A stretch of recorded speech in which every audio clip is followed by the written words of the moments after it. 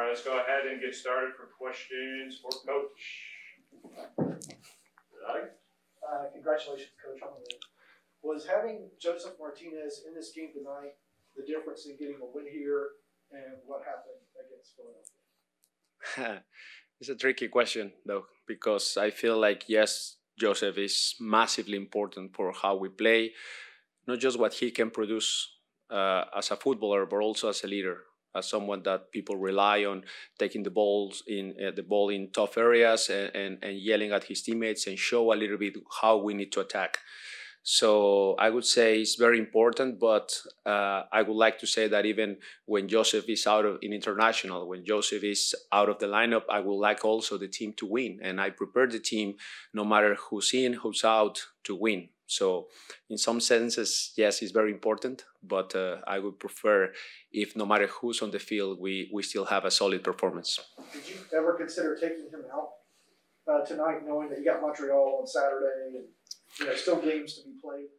Yeah, I had that in my mind. Actually, I asked Joseph. I have a good communication with him, so he knows that at any moment he feels something, I can pull him out. I mean, I'm here to help Joseph to get fit and to perform at a high level all the time. So I decided at the end it was a good moment because he was tired and also he can receive all the love from the fans in that special moment for him.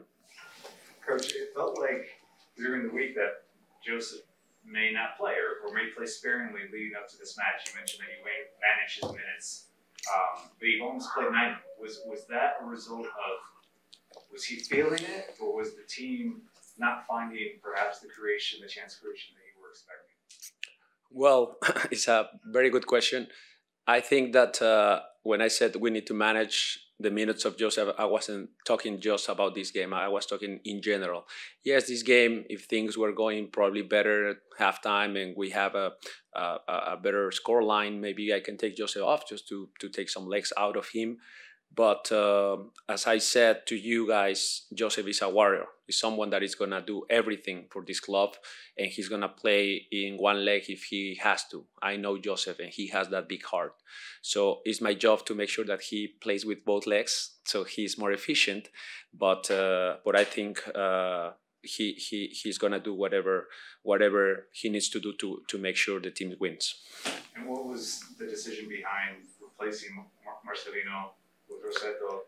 Yes. What was the decision making there? And then what were you happy with Luis Araujo tonight? Was he hurting? Was he not fit? Was he not sharp?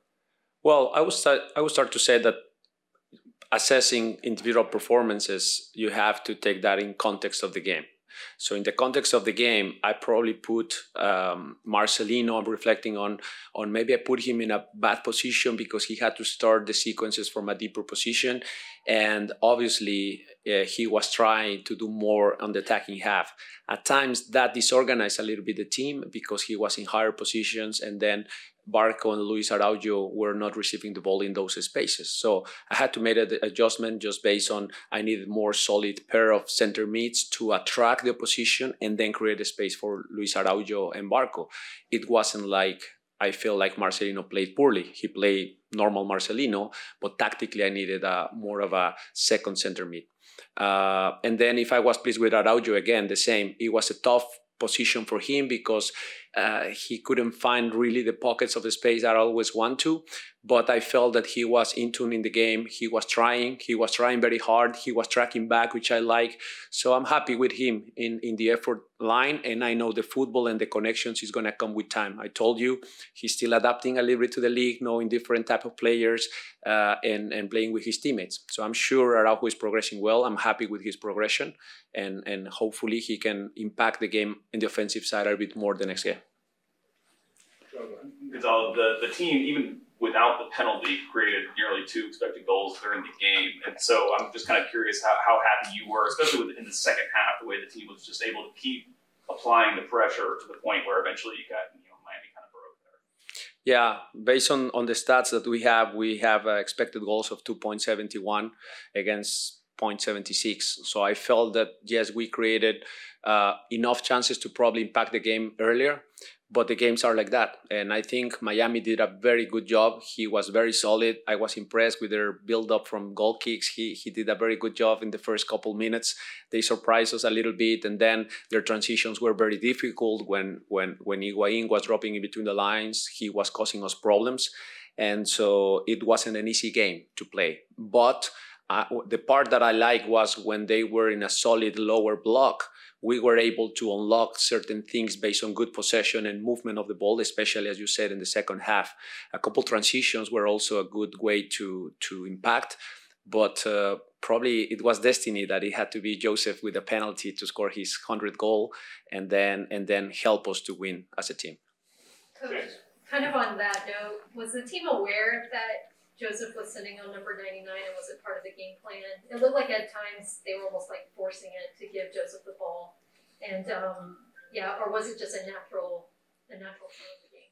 Yeah, I feel that the team knew about the 99th goal and then it was close and probably they were trying to help his friend. I mean, Joseph is a beloved player in the team, in the locker room. So I'm sure some of them, they were trying for him to score the goal. But also I would say that Joseph, a normal Joseph in any other game, he also attracts the balls in those areas because he's a center forward. So we are always trying to put good balls for Joseph because he's a superb finisher.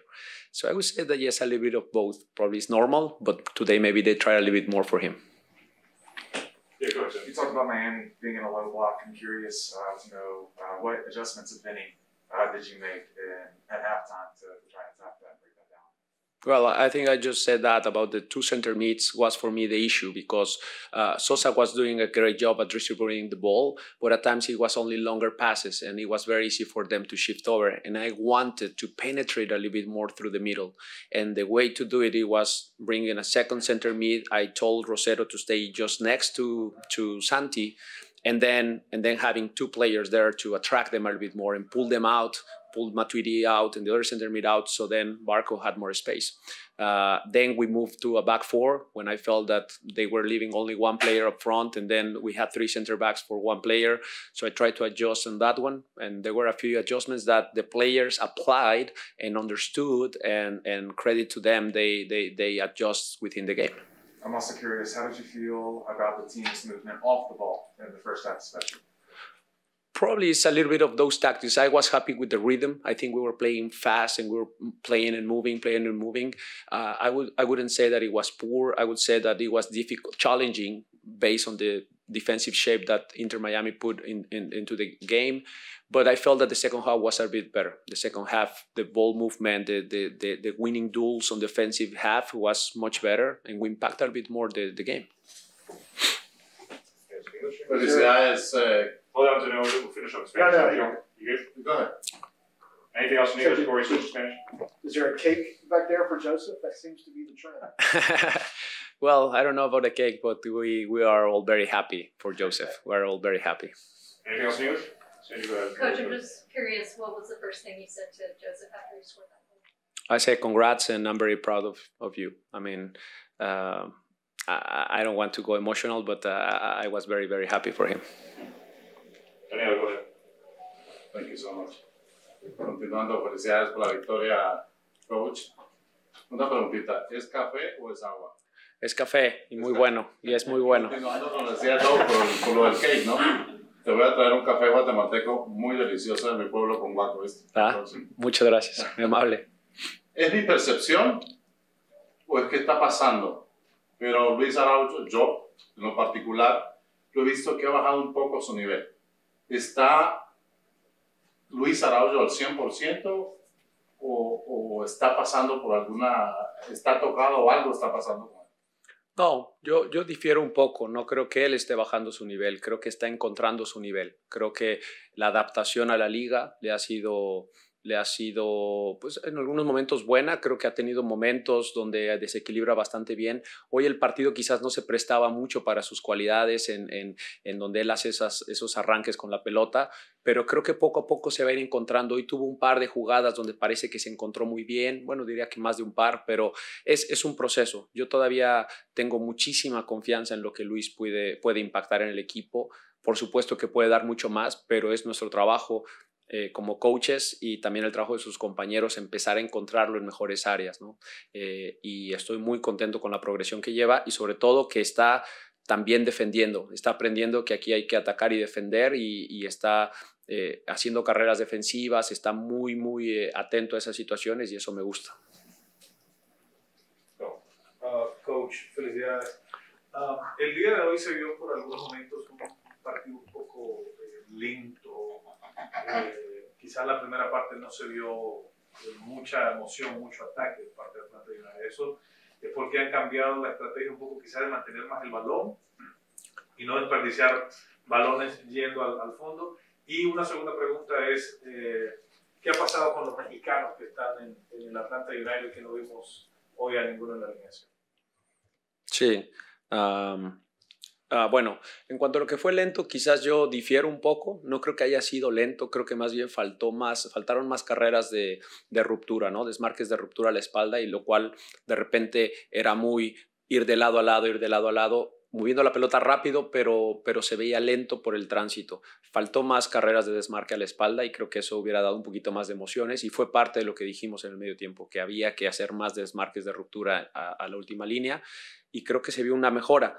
Después de los dos mexicanos, bueno, uno está en un protocolo médico, Cubo, y el otro, Jürgen, que trae una pequeña sobrecarga muscular, pero yo creo que va a estar bien. No sé si estos días será algo de día a día, ha estado entrenando y progresando mucho mejor con esa, se le puso un poco duro el músculo. Profe, felicidades por el juego de hoy. Una pregunta, se dificultó un poco contra Filadelfia en gira.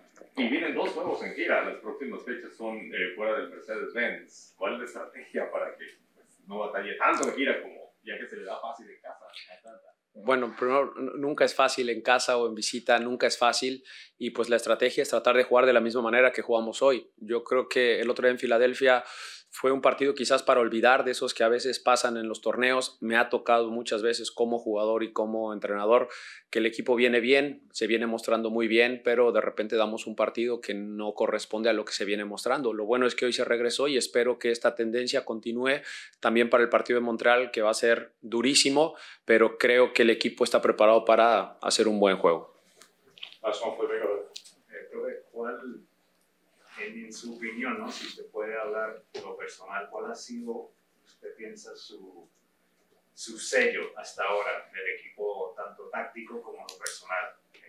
Y, o sea, al principio, cuando usted llegó, yo creo que le hice la misma pregunta y pues hablamos de táctica un poco, ya hay conceptos que estamos viendo. ¿Cuál es el sello suyo? Pues mira, Felipe, a veces me gustaría más que ustedes lo dijeran. Yo leo mucho lo que ustedes dicen, hacen muy buenos análisis tácticos y del equipo.